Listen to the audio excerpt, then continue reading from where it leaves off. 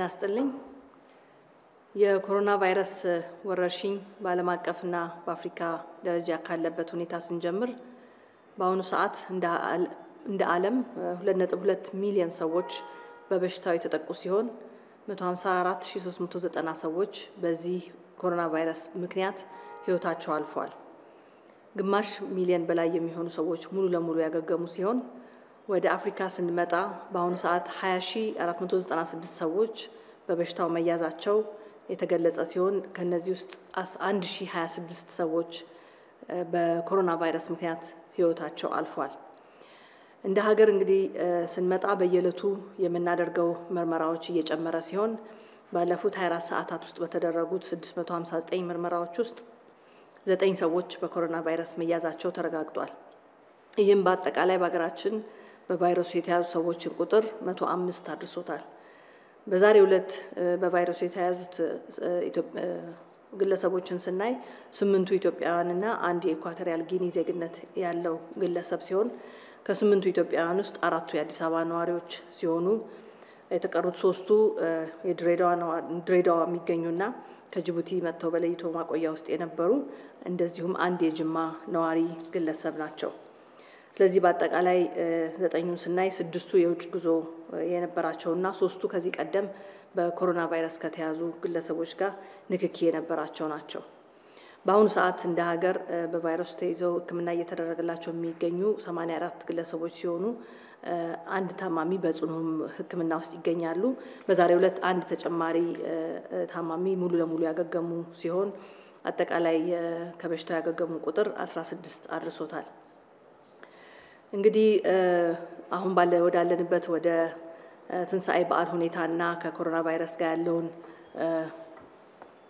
ግንኙነት ጋር ስንመጣ እንግዲህ በዓለም አቀፍም በአገር አቀፍም ደረጃ ያለው የዚህ በሽታ መሰራጨትና ለመግታት እየተወሰዱ ያሉ ከፍተኛ እርምጃዎችን ስንመለከት ብዙ እርምጃዎች ተወስደዋል። እንግዲህ በዚህ ትልቅ በዓል ውስጥ የእምነት ተቋማት እንኳን ተዘግተው ያሉበት ሁኔታ ይገኛል። ነገር ግን በግብይት ቦታዎች ላይ ያለው ሁኔታ አሁንም እጅግ አሳሳቢ ነው። በግብይት ሰዓት ሻጭም ሆነ ገዢ ሊወስዱ የሚገባቸው ጥንቃቄዎች የርቀትን የመጠበቅ ንጽህናን የመጠበቅ ያፍና አፍንጫን መሸፈኛን የመጠቀም ጉዳይ አሁንም እየተተገበሩ አይደሉም። ይሄ በዓል ከደስታ ይልቅ ትልቅ ሀዘን ይዞብን እንዳይመጣ እያንዳንዳችን ካልሰራን አንዳችን ከሌላው ብቻ የምንጠብቅ ከሆነ ወይም የሚያስገድድ አካል እስኪመጣ ድረስ እነዚህን ማን ተገብር ከሆነ ይህ በዓል ከደስታ ይልቅ ከፍተኛ ችግርና ከፍተኛ ሀዘን ሊመጣ የሚችልበት አጋጣሚ ከፍተኛ ነው። የጸጥታ አካላትም በተቻለ መጠን እነዚህን በሚችሉት መጠን ሊያስከብሩ እየሞከሩ ቢሆንም ይህንን እርምጃ ይህንን ጥንቃቄ እያንዳንዱ ግለሰብ እስካልወሰደ ድረስ የዚህ ችግር ተጋፋጭ ምን ሆነው ሁላችንም እንደ ሀገርም እንደ ቤተሰብም ለሁላችንም የሚተርፍ ችግር እንዳይመጣ በግብይት ላይ ከፍተኛ ጥንቃቄ መውሰድ ይኖርብናል። ሌላው ከዚህ በዓል ጋር ተያይዞ እንግዲህ ትልቁ ጥንቃቄ ሊደረግበት የሚገባው የምግብ ዝግጅትና ከእርድ ጋር የተያያዙ ሁኔታዎች ናቸው። እንግዲህ እርድ በተለያየ ሁኔታ የሚካሄድ ሲሆን በተለይ እንደ ቄራ ባሉ የጅምላ እርድ የሚካሄድባቸው ቦታዎች ላይ እርድ በሚካሄድበት ስፍራ እንግዲህ ከእርዱ በፊትም በኋላም በውሃ በሳሙና አሊያም በበረኪና በተበጠበጠ ውሃ በአግባቡ ማጽዳት በተጨማሪም አራጁም ሆነ በእርዱ ተሳታፊ የሚሆኑ ግለሰቦች በሙሉ ከእርድ በፊትና ከእርድ በኋላ በውሃና በሳሙና በአግባቡ መታጠብ ይኖርባቸዋል።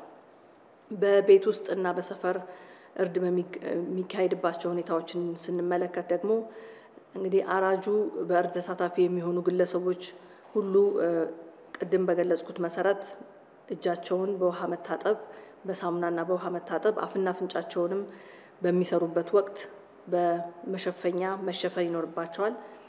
ሁሉም ቤተሰብ ከጋራ እርድና የማህበር ቅርጫ ስጋ ክፍፍል ይልቅ የተናጠል እርድ ስጋን ቢጠቀም ይመከራል። ነገር ግን ይህ ማድረግ ባይቻል እና የግድ ቢሆን ከላይ የተጠቀሱትን ቅድመ ጥንቃቄዎች የንጽህና የጭንብል ማድረግ ጥንቃቄዎች ማድረግ ያስፈልጋል።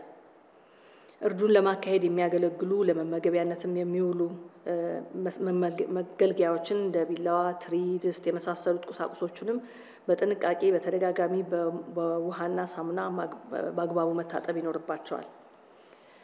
በተለያዩ ቤቶች በመዛወር እርድ በብዛት የሚያከናውኑ በተለምዶ የበጋራጅ የምንላቸው ግለሰቦች የበለጠ ለችግሩም ተጋላጭ ስለሚሆኑ በሁሉም እርድ ክንውን ጊዜያት ውስጥ አፍና አፍንጫቸው በመሸፈኛ እንዲሸፈን በጭንብል ወይም በጨርቅ እንዲሸፍኑና በአግባቡ በእጆቻቸውን በውሃና በሳሙና መታጠብ ይኖርባቸዋል። መታጠብ ስንል ለምሳሌ የመጀመሪያው የእርድ ሂደት ተከናውኖ ቆዳ ከተገፈፈ በኋላም ወደ ስጋው ሲገቡም እንደገና በመሐከል መታጠብ ይኖርባቸዋል። ምግብን ለማዘጋጀት ሲባል ከጥሬ ስጋው ጋር ንክኪ ከነበራቸው ሰዎች ጋር የሚኖረን ሌላ ንክኪ በተቻለ መጠን መቀነስ አስፈላጊ ነው። በተጨማሪም በተለይ በዚህ በዓል ወቅት በአግባቡ ያልበሰሉ ምግቦችን እና እንደ ጥሬ ስጋ ያሉ ምግቦችን ከመመገብ መቆጠብ ያስፈልጋል። እነዚህን ጥንቃቄዎች በማድረግ ይሄ በዓል እንግዲህ ሌላ ችግር ይዞብን እንዳይመጣ ሁላችንንም አደራ በማለት ወዳለው ይሄ እያንዳንዳችን የምናደርገው ጥንቃቄ እዚህ ላይ የዚህን በሽታ ስርጭት ሁኔታ ለመገደብ የሚኖረው አስተዋጽኦ ከፍተኛ ስለሆነ ሁላችንንም የበኩላችን እንድናደርግ አደራ እያልኩ መልካም የትንሳኤ በዓል ለመላው የክርስትና እምነት ተከታዮች እንዲሆን እመኛለሁ። አመሰግናለሁ።